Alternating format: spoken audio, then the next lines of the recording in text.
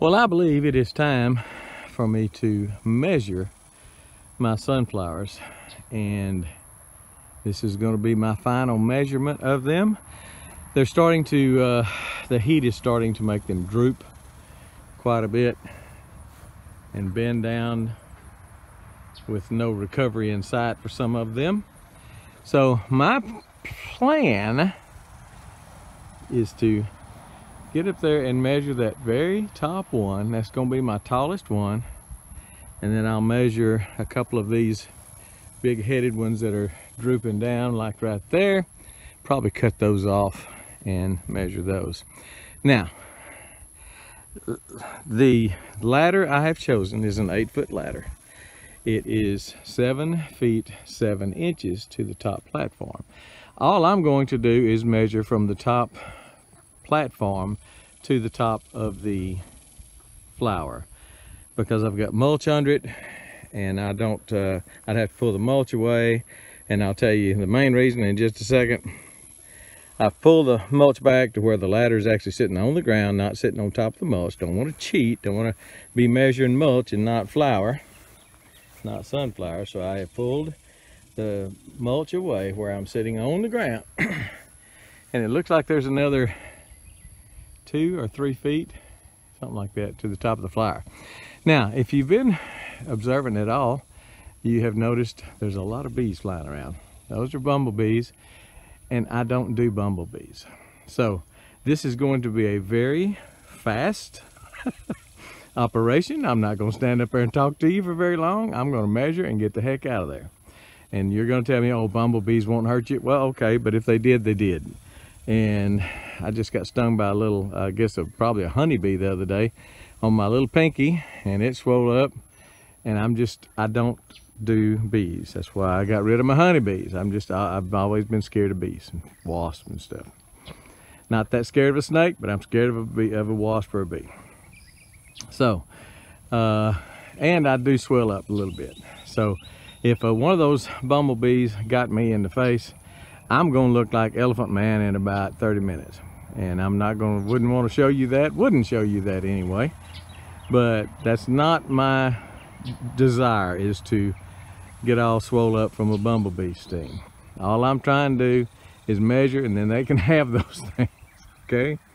So that's the one I'm gonna measure, and I'm thinking it's 7, 7, 8, 9, maybe 10. Somebody's already told me theirs were 12 feet, so it looks like I'm beat anyway on that.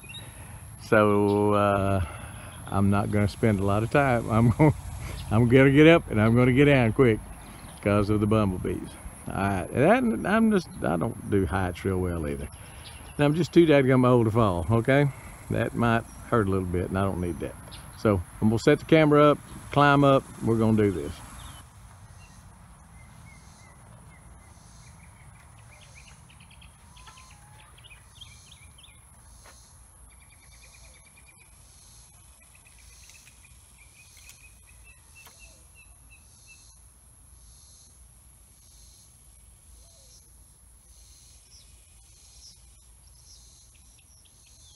"32 inches.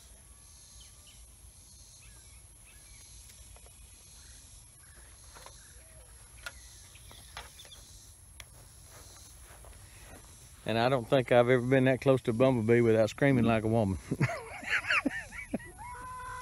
So it's 32 inches plus 7 feet 7 inches.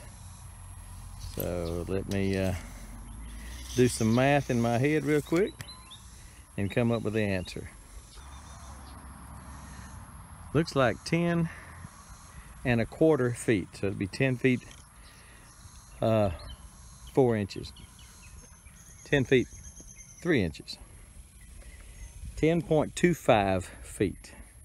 So I'm already beat. Somebody told me they had 12, unless they were lying to me, and I don't think they would do that. They've already got 12, so I'm not gonna risk my life to try to find one any taller than that. Now I will cut a couple of those big ones that are drooping. I think the biggest one is that one right there, right there. I'll cut it and we'll measure it next.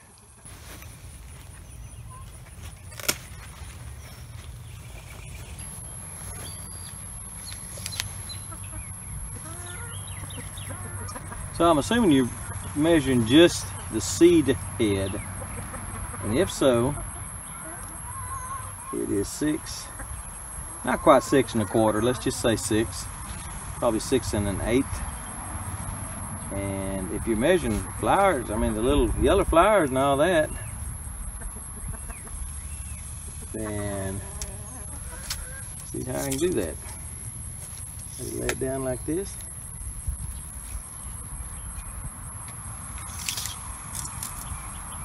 That's going to be 11 1/2 inches. But just the seed head was 6 1/4. So that's what I'm going to count. That's what I'm going to say. Unless somebody tells me, no, you can measure those too. I'm going to give that to my chickens, see if they like that. So that will be the finality of my competition. That is my final answer. Because I just, I don't think they're gonna stand up straight much longer. They're just starting to droop. This heat, even though I'm watering every stinking day, this heat is just starting to get to them. So anyway, whatever I just said, 10.25 feet tall and 6 1/4 inches diameter on that seed head. So there you go. That is my final answer of the Great American Sunflower Showdown. That is my entry. These are the American giant hybrid sunflowers from Haas Tools. Beautiful, beautiful plants, beautiful plants. And I have just got a nice row of them. All of them are at least 10 feet tall. That one may not be, but all of them are 9 to 10 feet tall and just really pretty. Make a nice, if you want to block some neighbors or something during the summer, that would just be a great way to do it. So there's that. All right, that's my entry.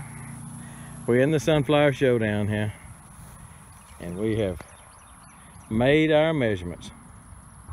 As far as my channel is concerned, we're done and we're gone.